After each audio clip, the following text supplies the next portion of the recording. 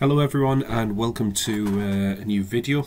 Today we have the news that low-cost Canadian carrier Lynx Air, yesterday in a statement the carrier put out, they will cease all operations from Monday on February the 26th. If we go onto their website here, you can see they've listed an entire list of questions. When is the airline ceasing flight operations? Why is Lynx Air ceasing operations? The reason given is the compounding financial pressures associated with inflation, fuel costs, exchange rates, cost of capital, etc. Now, Lynx Air, as of the recording of this video, is still flying. So if we do a quick filter on Flight Radar 24, you can see that two of their flights, as of the time of recording this video, are airborne. We've got one of their 737 MAXs flying between Vancouver and Toronto, and another one between Toronto and Edmonton. To give you a little bit of a history of Lynx Air, they were first established in 2006 as Lynz Air and Tours. Then the airline took a step forward by becoming Enerjet in 2008. So the airline began operations in October 2008 using a mix of 737-700s and a couple of 737-800s. Then on the 16th of November 2021, Lynx Air was established.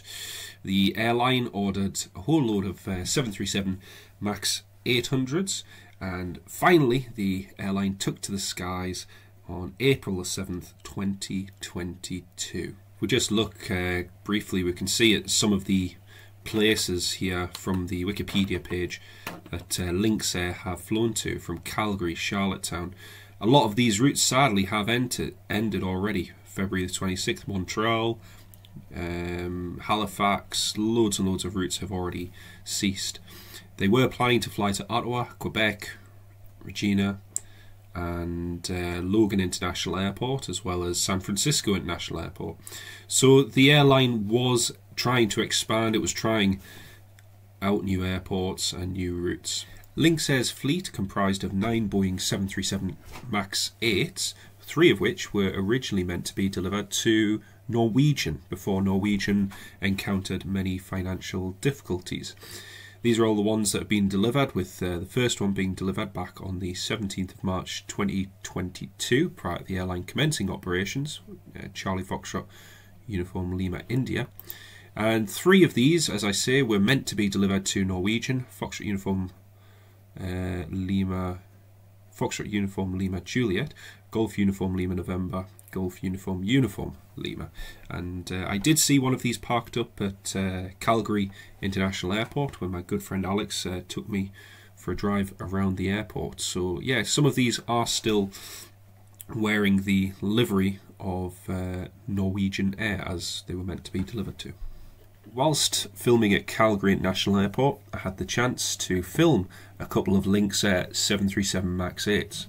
Interestingly though, on the second, I think it was the second or third day, whilst I was there filming, one of their 737 MAX 8s had a technical issue which delayed the aircraft. The engine cover was raised on that 737 MAX 8 and they were doing some work on it, and unfortunately that flight was heavily delayed throughout that day.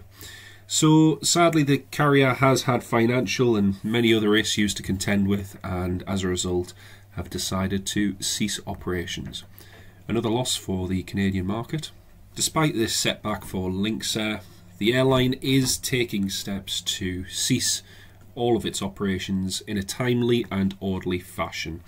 Fellow rival and low-fare airline WestJet are offering Lynx Air customers a 25% booking, as well as a whole series of routes that they already operate alongside Lynx Air, which passengers are now able to book using a discount code. It's a very nice goodwill gesture from WestJet.